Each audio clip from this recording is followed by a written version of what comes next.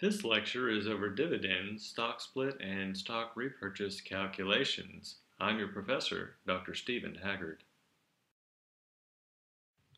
All of the examples I will be discussing here are from Connect's algorithmic end of chapter question bank for Ross Westerfield and Jordan's Fundamentals of Corporate Finance, 10th edition, McGraw-Hill Publishing, copyright 2013. Let's start by talking about cash dividends. The one thing we need to realize is that cash dividends don't make anybody richer. In fact, none of the things that we are going to discuss here today make anybody richer. It's just a different way of either handing out the equity of the firm or accounting for the equity of the firm. So let's start with this example about the Chevelle Corp. This is a market value balance sheet. Remember that the majority of balance sheets we deal with are book values. They say that there are 5,000 shares outstanding. Given that fact, we can figure out that the value of each share is $373,900 divided by 5,000. That would give us the per share price since this is a market value balance sheet. The company has declared a dividend of $1.60 per share. The stock goes ex-dividend tomorrow. Ex-dividend means without dividend. The question tells us to ignore any tax effects and say, what is the stock selling for today? As I just mentioned, we know it's selling for $373,900 divide by 5,000, which gives us $74.78 per share. Then they ask us, ignoring any tax effects, what will it sell for tomorrow? What's the difference between today and tomorrow? They've already told us that tomorrow the stock will be selling ex-dividend, which means without dividend. That dividend of $1.60 comes straight out of the value of the share. So we know that tomorrow the shares will be selling for $1.60 less, or $73.18 per share. Now we are going to ignore tax effects and figure out what the balance sheet is going to look like after these dividends are paid. Remember that equity and cash must decrease by $1.60 per share, and there are 5,000 shares outstanding. 5,000 times 1.60 is $8,000, and so the equity has to decrease from $373,900 down to $365,900. And the cash, which is where the dividend payment came from, also decreases from $43,900 down to $35,900. And so you might think, if you were the shareholder who got the $8,000, that you were $8,000 richer. But in fact, your wealth hasn't changed any, because now you have a dividend worth $8,000 and shares of a company that's worth $8,000 less. So your net wealth has not changed 1 cent. Now we will talk about stock dividends. We have the set of owner's equity accounts here for Alexander International. And if you recall from accounting, the value of common stock can be found in 2 different accounts: the common stock at par account and the capital surplus account. Every share of stock has a par value, and when we sell a share of stock, the par value gets represented in the common stock account. However, we often, in fact almost always, sell the stock for more than par value, and that extra gets put into the capital surplus account. So if we want to know how much in shares the firm has issued over its life, we have to add these 2 accounts together. And recall also that the retained earnings represents the undistributed income of the firm over its life. In other words, net income that we did not pay out as dividends. And we can add all those things together and come up with our total owner's equity. The question is, if Alexander stock currently sells for $20 per share and a 10% stock dividend is declared, how many new shares will be distributed? Our first step is to find the current number of shares. How can we possibly do this? Remember that common stock at par account? It has $42,500 in it, and that represents 50 cents for every share the firm has ever issued. So we can find out how many shares the firm has issued by taking 42,500 and dividing by 50 cents per share par value. And that gives us 85,000 shares outstanding. And so a 10% stock dividend means we will be issuing 8,500 new shares. Now we can take a look at how the equity would change as a result.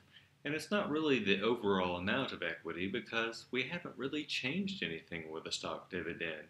As I mentioned earlier, none of these things actually change the wealth of the shareholders, and anything other than cash dividends don't actually change the total owner's equity of the firm.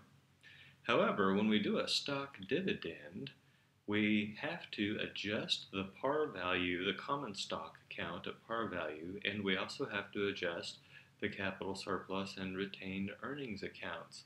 But the total owner's equity is going to remain the same. Let's see how we can do this.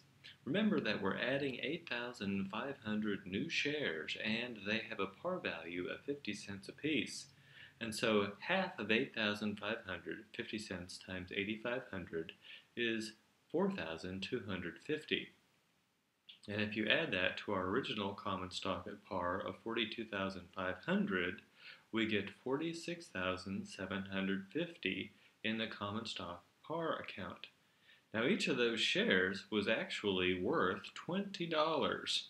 And so for every 50 cents we put into the common stock account, we need to put $19.50 into the capital surplus account. And so if we take $19.50 and multiply it by 8,500 and add it to our previous capital surplus, then our new amount is $520,750. Now remember that our total owner's equity is going to remain identically the same. And so what that means is that the retained earnings account is going to have to fluctuate to make up the difference. So how can we find out what our new level of retained earnings is? Take your total owner's equity, subtract your new capital surplus amount, and subtract your new common stock at par value amount, and what remains is $608,120. That's your new level of retained earnings. Okay, now we're going to talk about stock splits. In stock dividends, the par value per share remained the same. And so we had to adjust that common stock at par account upward to account for the new shares. In stock splits, it's different. The par value per share will change. So if you've got a stock with a $1 par value and you split it 2 for 1, the new par value per share will be 50 cents after the split.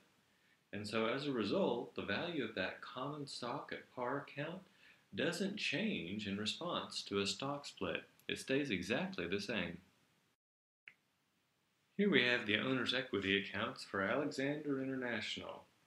The common stock is 50 cents par value, and there are $46,000 in that account. Capital surplus account contains $380,000, and the retained earnings are $828,120. We add all that together and we get $1,254,120. What happens if Alexander declares a 4 for 1 stock split? How many shares are now outstanding? Well, the first step is to figure out how many shares there are before the split. We have $46,000 in that common stock at par account, and they each have a par value of 50 cents. Therefore, we have 92,000 shares outstanding.